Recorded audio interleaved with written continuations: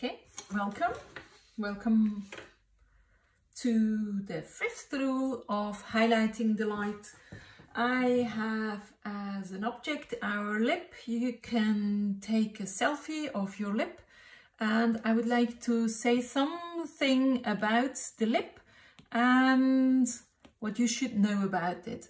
Actually, you know, this sign for a mouth, and please forget about it. It's only rubbish or childish. A lip works totally different.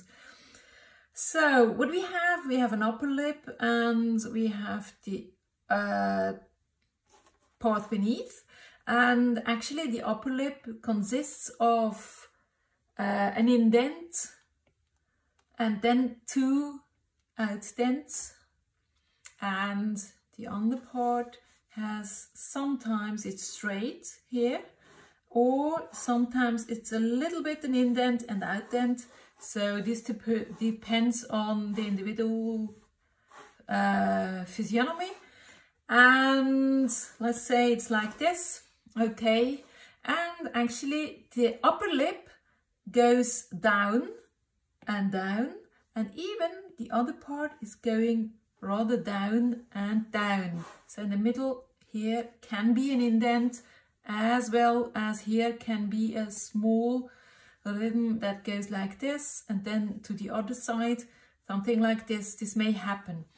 And regarding to the fourth rule, that we should leave things open, I would highly recommend to leave the lines here open. So this means I do this away. So this means never draw a line after this. Leave it to your inner image to fulfill the lines.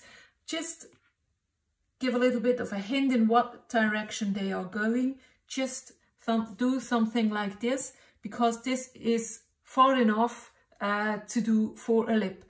But at the moment it's still not a lip. The question is, how can we work with the lines that are on the lips? So we have these radial lines, and you see they are going to form themselves in these directions. So with these roundings, you can see it here, and you can see a similar concept here.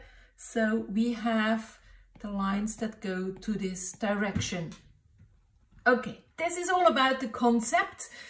And now the question is, how can we apply the concept totally free to a totally new idea? I want you to draw a ball of fur, so with highlighted lines. This is not so complicated, because I show you here a highlighted line is a line that has pressure and less pressure, and less and more. Okay, you understand this? So I want you to draw, but rapidly, something like a ball of fur with a mouse on it.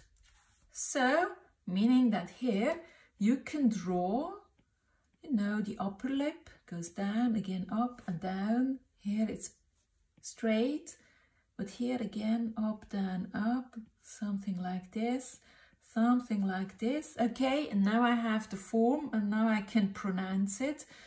Okay, and then I can do all this shading here with more lines like this.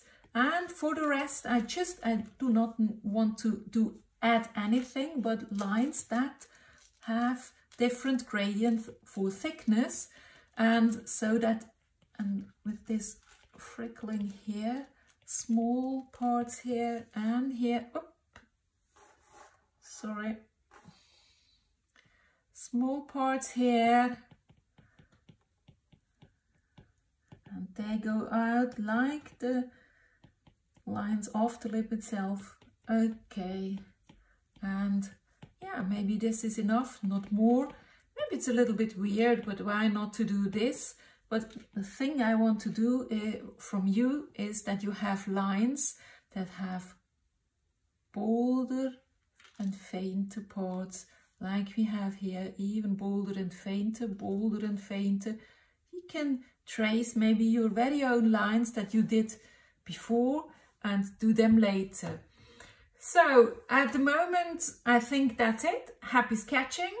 If you want to see how I colorize this, stay on. Otherwise, do your selfie of your lip and do a sketching by yourself.